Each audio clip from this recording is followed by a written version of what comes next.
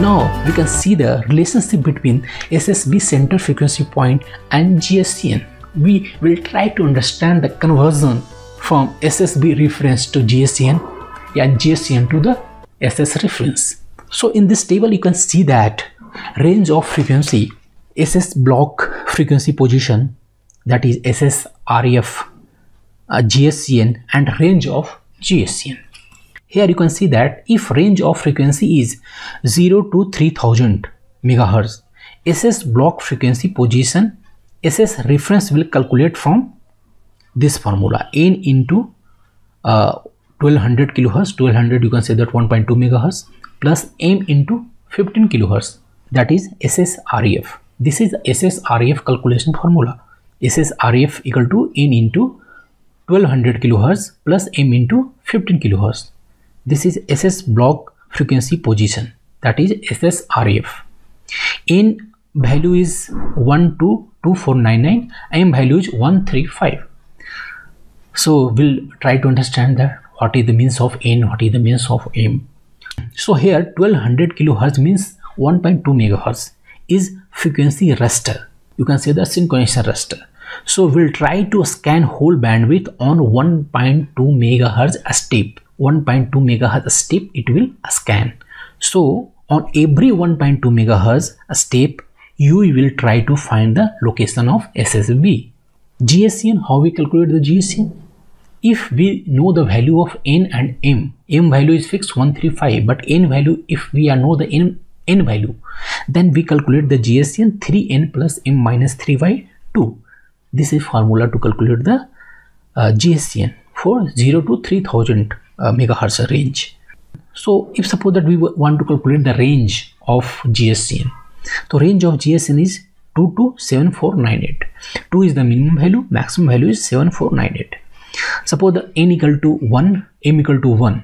So here you can see that 3 plus 1 minus 3 by 2, that means GSCN equal to 2. If n equal to 1, in second step, second scan is happening, n equal to 1, m equal to 3, that means GSCN equal to 3, right? N equal to 1, that means 3, 3 minus 3 by 2, that means 0, 3, n equal to 3, GSCN equal to 3. As the same, if n equal to 249, maximum value of n equal to 2499, right? If we can see that if n equal to 2499 and m value is also maximum 135, so m equal to 5, then GSCN value equal to 7498. So range of GSCN is 2 to 7498 for this frequency range. On same way we can calculate the SSRF, yeah, you can say that SS block frequency position for range of frequency 3000 to 24250. So in this range raster size, yeah, you can say that synchronization raster size is 1.44 MHz. So the every 1.44 MHz step you will try to find the SSB position. So this formula is SS reference, SS block frequency position, SS reference position formula is 3000 plus n into 1.44 MHz and n equal to 0 to 14756, right? And GSN formula is 7499 plus n. If suppose that n value we know that, then we'll add the n value and we can calculate the range of GSCN 7499 to 22255. For frequency range 24250, this gigahertz calculation is formula is this 24250.08 megahertz plus n into here raster size. You can see that in this case raster size, yeah, you can say that synchronization raster step size is 17.28 megahertz. So every 17.2 megahertz step size you will try to find the SSB position, and formula is 24250.08 megahertz plus n into 17.28 megahertz.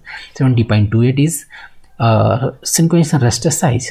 In value is belong to the 0 to 4383, right? And GSCN formula is 22256 plus n. So range of GSCN is 22256 to 26639.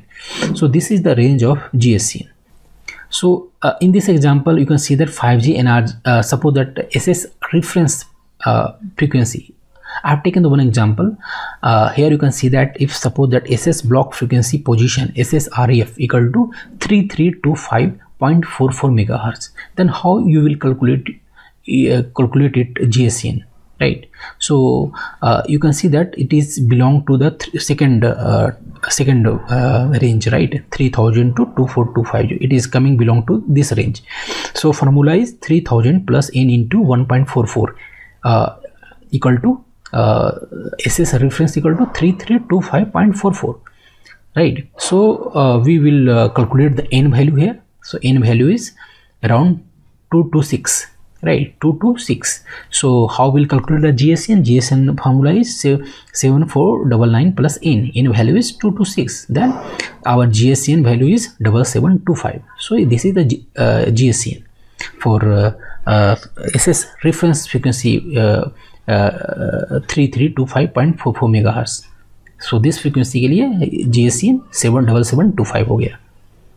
अब इस part को थोड़ा सा देख लेते हैं. In and M मैंने बोला था, right? So suppose that first frequency I am taking first 0 to 3000. So formula is n into 1200 kilohertz plus m into 50 kilohertz. So 1200, that is 1.2 megahertz, is our synchronization raster, right? So what will be the first scan? If you will do the first scan, then how it will do?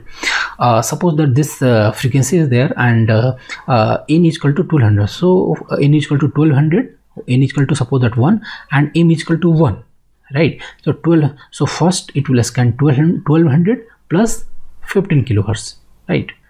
This is the first scan, right? Second scan will be when m equal to 3. m equal to जब 3 होगा तब क्या होगा? 3 होगा तो n equal to 1, n equal to 1, m equal to 3. So again 1200 kilohertz plus m equal to 3, then 150 kilohertz this time will do, right? Third scan will happen, n equal to same 1 and m equal to 5, right? So 5 into 50, the 1200 and 250 kilohertz. Same way it will, fourth scan will, n value will be changed this time, n is equal to 2 and m equal to 1.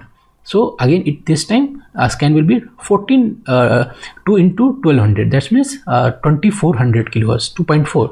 So 2400 and 15 kilohertz, 2400 150 kilohertz, 2400 250 kilohertz. So this type of a scan will happen for 0 to 3000 megahertz. So SSB follow GSN raster in standalone mode. Here you can see that if SSB is available in this position in time and frequency domain, right? In time and frequency domain, SSB is available here. So scan this full bandwidth in order with a special granularity. Granularity means a small part in synchronization raster. In every small part it will try to scan it, and a special granularity GSN in order to find and understand SSB block. Every granularity, every step it will scan and will reach to the SSB central frequency point. And we have another formula to calculate the time domain location, in which time domain location point SSB is available. So if you get a time domain location, if you get a frequency domain location, you can know that exact location of SSB.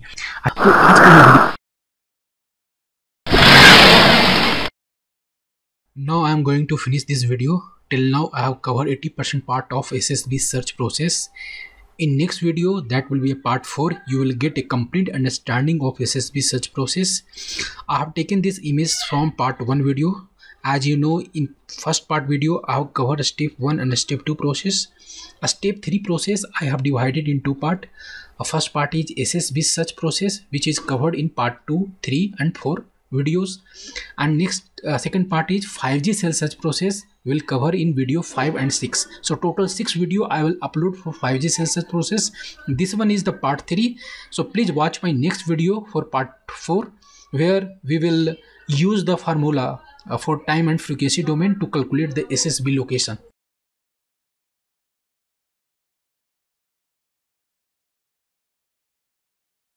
Thank you very much to watch this video. If you enjoyed this video and want to hear from me again, be sure to hit that like and subscribe button before you go.